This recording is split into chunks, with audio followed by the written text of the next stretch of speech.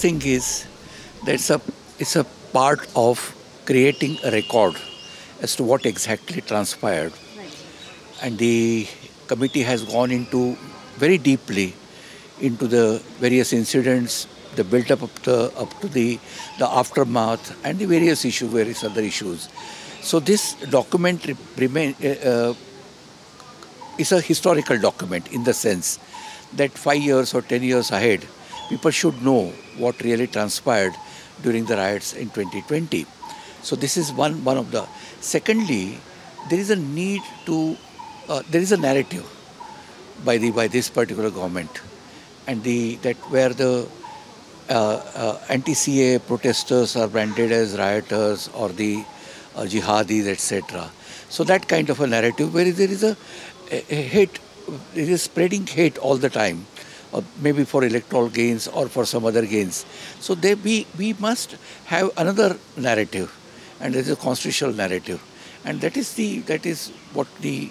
So this is a committee of some former judges and bureaucrats. We come together and we look into it. It's not, our intention was never to interfere with the court process, but to inquire into, because as citizens we are concerned how this happened in a capital of the and why it spread over 4 days and why there was so much loss to human lives. The goal is justice. Of course, goal is justice. Goal is justice. I mean, whether people would listen to it, whether media will take it up, that's a completely different matter.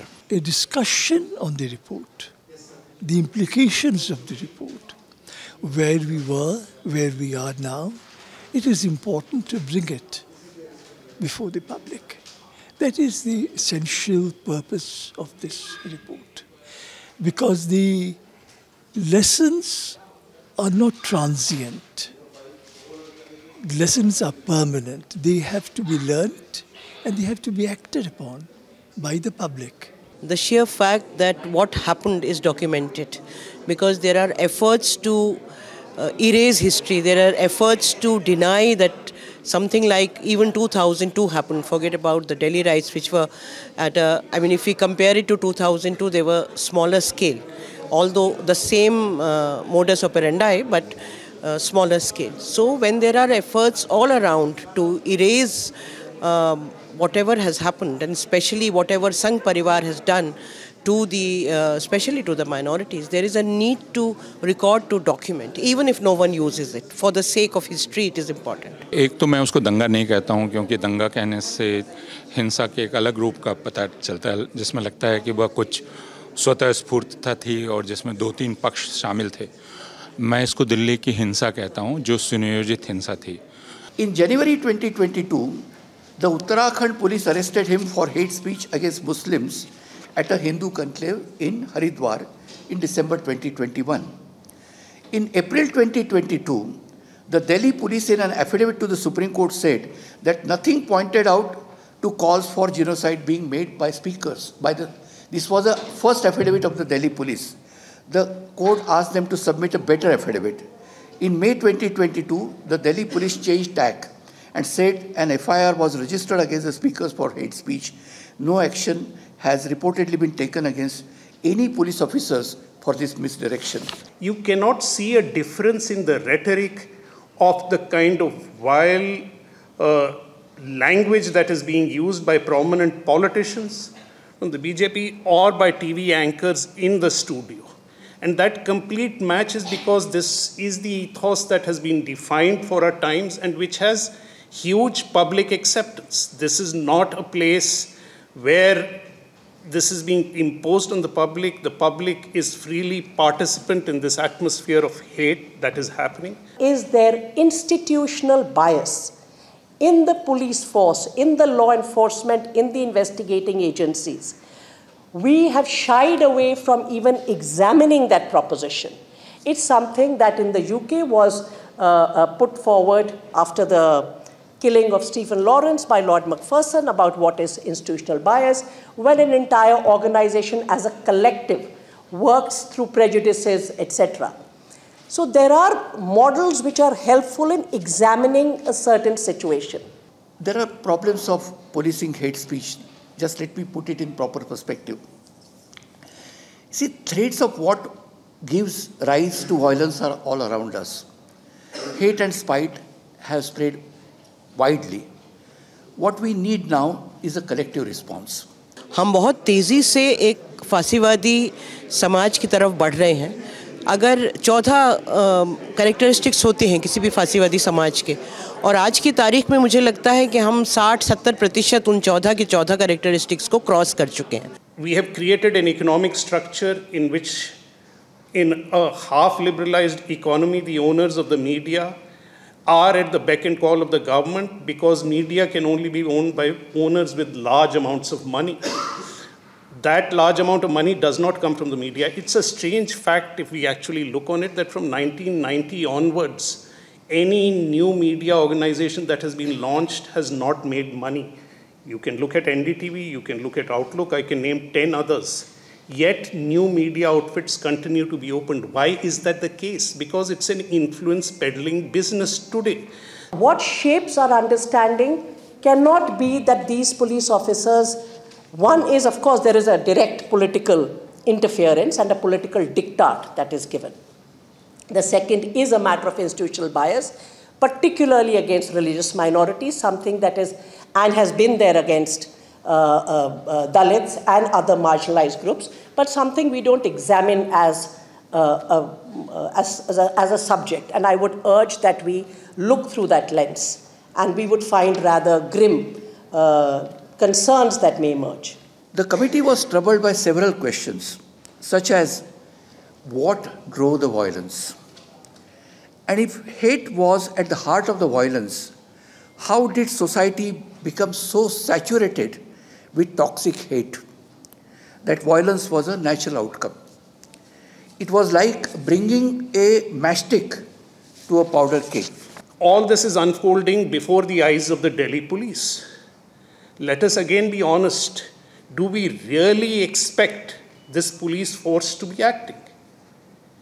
Are we waking up today and asking accountability of a police force which, may I point out that most of the senior officials who were in the police force over the last 10 or 15 years would have been trained and mentored by people who have gone through 84 or have a direct chain of command with the police force that actually tackled the 84 violence against the Sikhs in Delhi. They have seen that not only do you not suffer, but you actually progress in your career if you are complicit with the political powers that exist. The number of times nowadays that people ask for a special investigating team is actually something that should be, just data points should be built on it, because there seems to be a general lack of faith in an investigation to be done by the police wherever there is any power inequivalence. And here we are talking of a crime in which the state obviously has both an interest and a hand. There was an element of organized violence, but the organizers also found segments of society willing to participate in chaos. Mem followed as mob violence.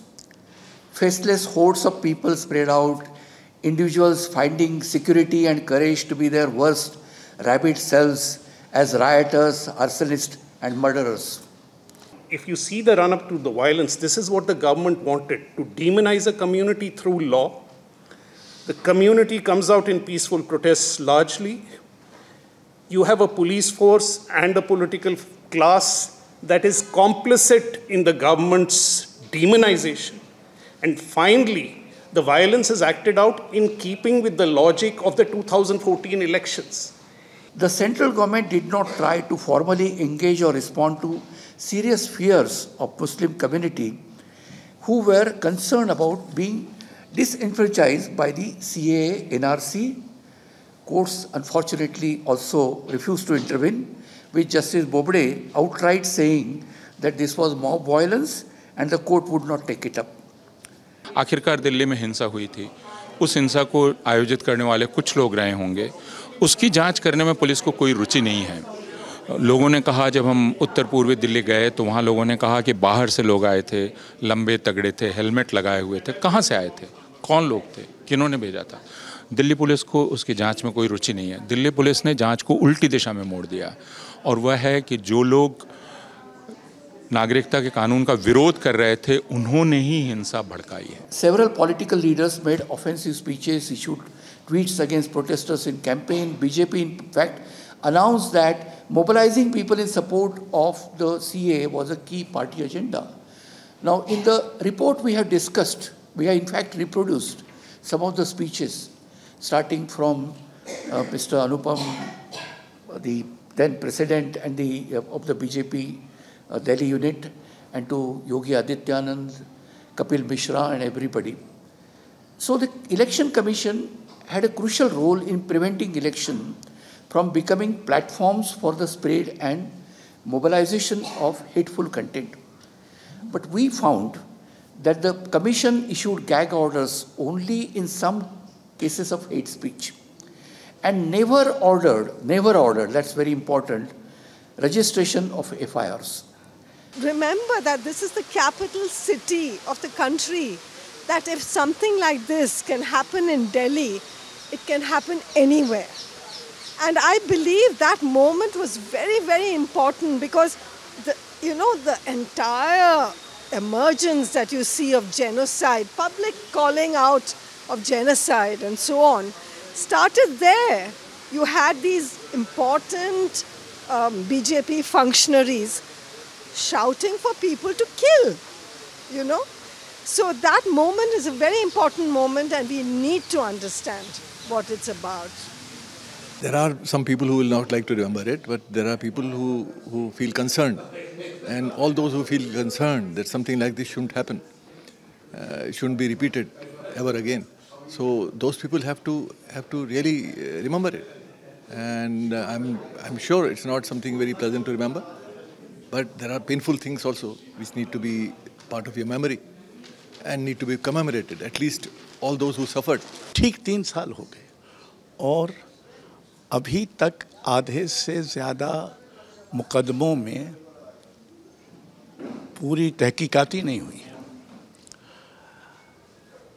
ये भी अभी तक स्पष्ट है कि एक इसको अंग्रेजी में कहते हैं काउंटर नैरेटिव बनाया गया और वो काउंटर नैरेटिव सिर्फ दिल्ली दंगों में नहीं बना, वो धीरे धीरे पूरे देश में बन रहा है और वो ये है कि जिस पर हमला होता है उसी को हमलावर साबित करो। Events like this is important to ensure that some of us are coming out again. None of us are coming out again.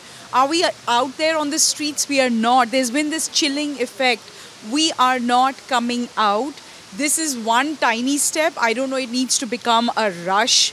We need to be out on the streets again. We need to be telling this sarkar, not in our name. हत्या और हिंसा और बलात्कार और lynching और घृणा और झूठ, ये अब सामाजिक अभिव्यक्ति के लगभग कानूनी उपाय हो गए क्योंकि इनको लेकर कोई कार्रवाई नहीं होती। इस प्रकरण में भी आप देखें दिल्ली दंगों में तो जिन्होंने दंगा उकसाया, जिन्होंने बहुत ही नफरत जगाऊ भाषण दिए, उनके विरुद्ध कोई कार्रवाई नहीं हुई। हमने देखा सुना था उनसे कि 2 साल बीत जाने के बाद भी वो अकेले जूझ रहे हैं जस्टिस के लिए। कॉम्पनसेशन नहीं है, घर नहीं मिले, ज़ख्म अभी बहुत सारे लोग ऐसे थे जिनकी जो गोलियां लगी थी अभी भी उनके कंधे में और घुसी हुई थी पीठ में और वो किसी तरह से अपना ज़िंदगी जो है उसको दोबारा लाइन पे लाने की कोशिश कर रहे थे। बच्चियां हैं जिनके स्कूल छूट गए, औरतें हैं जो अकेली रह गई। मुझे लगता है ये इवेंट्स इम्पॉर्टेंट है एक बार उन्हें लोगों को भी याद करने के लिए जो अकेले में जूझ रहे हैं, किसी तरह से इंसाफ मांगने के लिए, किसी तरह से लोगों से कहने के लिए कि हम हैं, इसी मुल्क के बाशिंदे हैं जिन्हें आप भूल चुके हो। गाने तो प्रतिरोध के गाए जाएंगे, आवाज़ें भी उठाई जाएंगी, आखिरी वक्त तक उठाई जाएंगी, लेकिन उसका मतलब ये नहीं है कि हम जीत पाएंगे। उसकी उम्मीद आज की तारीख में मेरे लिए कहना बहुत मुश्किल है। At the end of the day, I have always said that our DNA is the same. the color of my blood is the same as yours. My forefathers were born here. I was born here, I will die here, I'll be buried here. And therefore, I see no difference between you and me. And to that end, if we can carry that message to all across this city, as indeed India, it'll be a big thing. उम्मीद और नाउम्मीदी इनके बीच हम ऊब चूब होते रहते हैं। उम्मीद करना छोड़ नहीं सकते, क्योंकि भारतीय हैं, क्योंकि नागरिक हैं, क्योंकि मनुष्य हैं, तो उम्मीद हमारा लगभग धर्म है। लेकिन जो वातावरण है उसमें न्यायालय भी कई बार हमको नाउम्मीदी के अंधेरे में ढकेलता है।